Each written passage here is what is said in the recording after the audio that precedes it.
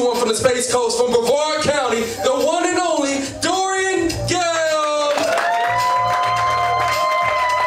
Chantels, how y'all doing? Keep making some noise, How y'all doing? It's awesome. It's glad to be in front of my people again. I'll tell you that. Being from Brevard, yeah, that's right. I grew up in the suburbs. Yeah. Not fun, all right? I didn't have kids that were around me that looked like me, so a lot of stuff I just fell off on. Simple stuff, right? Like this right here. You know what that means? That means you're trying to say hello to somebody. You're just too far away to say it. So you give them a little head nod, right? I was 8 years old, I'm on this playground. This kid looked at me, he said, "Yo, what's up, man?" I'm like, "Hey, bro. How you doing?" It messed me all the way up. Learn the words to the song you gonna sing at. Other than that, y'all doing all right, you know? Whew. Yo, I'm glad to see all y'all in here. It's a good thing, you know what I'm saying? Really is, you know. Yeah, you know. How many of y'all believe in love or know somebody that's ever been in love? All right, you know, I believe in love. And no offense to nobody else, but I believe in black love. Because that's just what my aunt raised me to do. All right, I remember I used to play basketball as a little boy. My aunt used to tell me, she said, "Nephew, you get good at this basketball, you're going to make it to the NBA one day. But when you do, don't do like these other brothers in the league that come from nothing and make it to the league and go out and get themselves," you laughing already, you know what's coming. You laughing. They go out and get themselves a white woman, all right? She used to say this saying, and some of y'all already know the saying, all right? The saying was, she used to tell me all the time, if she can't use a comb, don't bring her home. Now listen, you know, we got company in the house tonight.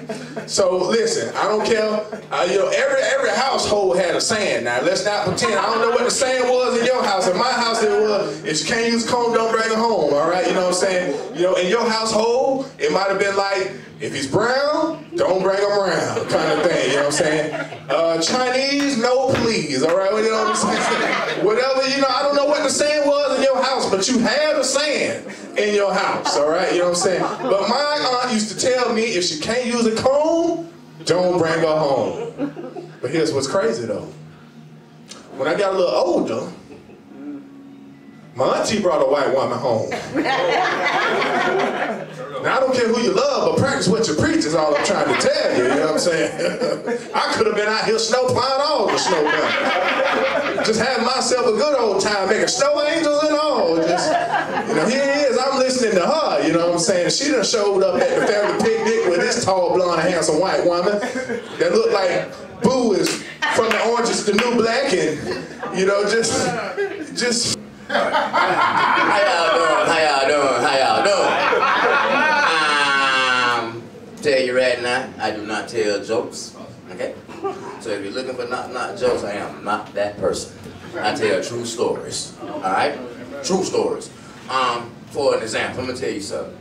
About 2 weeks ago, I was in South Carolina, you know, had to do a show. So I had to check into this raggedy hotel.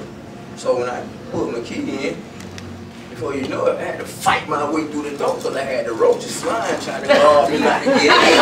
You understand what I'm saying? So the housekeeper came knocking on the door talking about saying, you know, you ain't supposed to be smoking that stuff in there. Okay, I was smoking marijuana, y'all.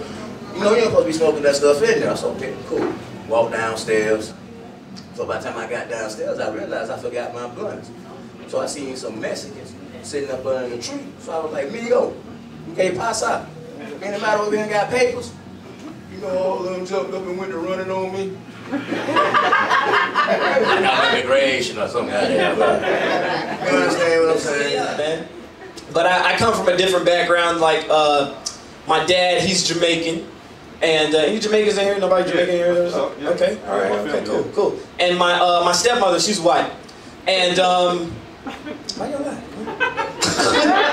Let me get that punchline though.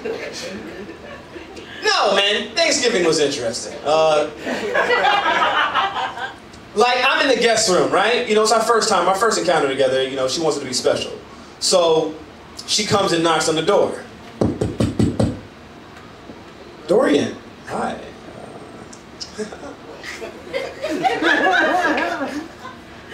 Your dad gave me a list of foods that I could cook. I just want to run them by you to make sure I'm saying them correctly.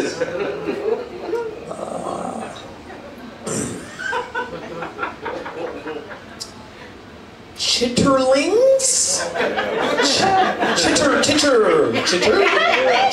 Chitter. All right. Not putting the raisins in the potato salad.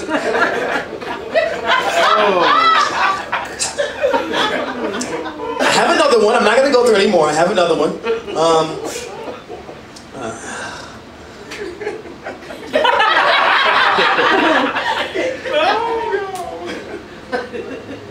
Colored greens?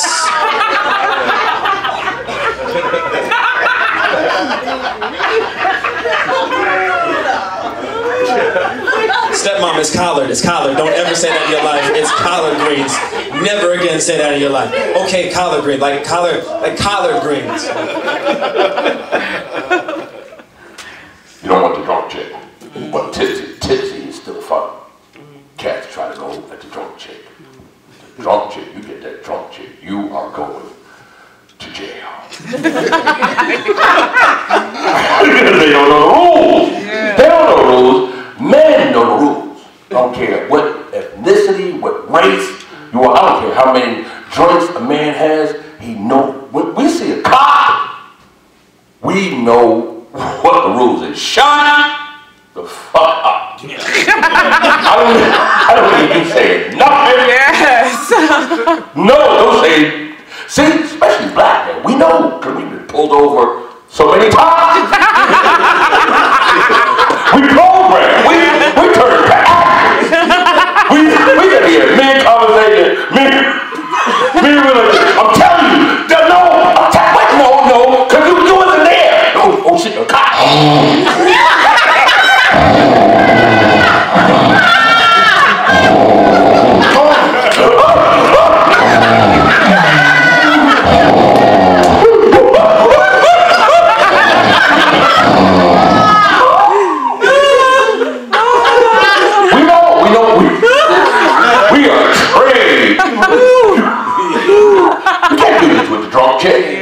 The drunk chick? This was scary about my wife. You know, she's actually in law enforcement. So she be pulling out her badge. I'm like, don't do that, because you fucked up. You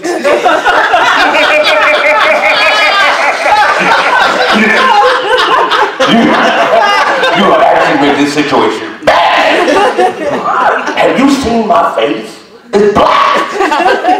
This is not a Caucasian face. Put your badge away. And go to sleep. See, when I had a drunk chick, if I had a drunk chick in my car back in the days, and I seen a cop come into my car, I don't care what anybody says in here. I was hoping she was dead. Oh, dead. I'd rather explain dead than what she about to say. I could explain that. Dead, probably like this. I don't know, officer. She died as soon as you pulled over. I'm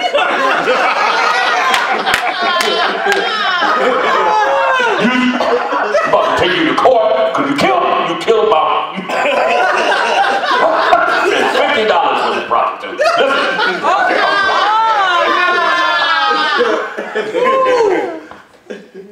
You can explain that. You can explain whenever that cop come up with that.